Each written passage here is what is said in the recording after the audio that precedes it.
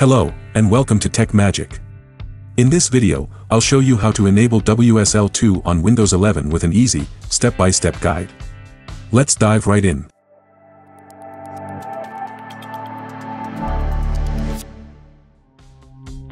Before we begin, if you haven't subscribed yet, please consider doing so.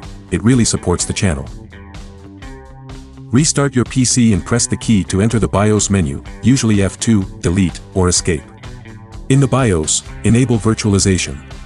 For Intel processors, look for Intel Virtualization technology on older models or VTX and VTD on newer ones.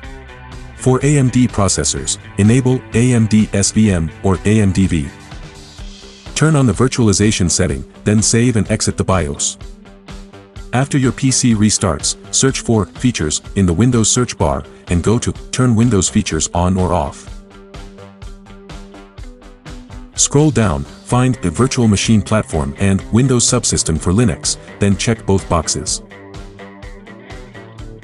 Then, click OK to apply the changes.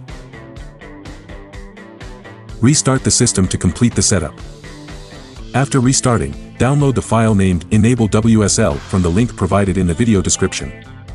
When downloading the .bat file, Edge browser might show a warning like, make sure you trust this file before downloading. Don't worry, there's nothing wrong with the file. I'll walk you through it after downloading. Click on See More, then select the three dots in the top right corner, and choose Keep, followed by Show More, and Keep Anyway. Inside this .bat file, it has three simple commands. Running them one by one takes extra time, so I created this file to execute them all at once. You can still copy and paste each command manually if you prefer, but I'll run it all at once to save time. Right-click on the file and select Run as Administrator.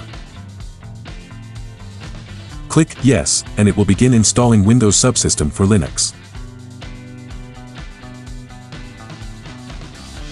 Once the installation is complete, enter a new username, then create a new password and retype it for confirmation.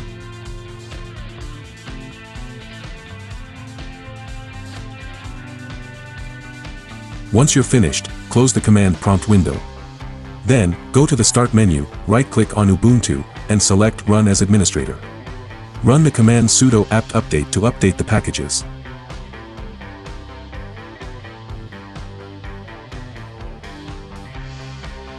Thanks for watching.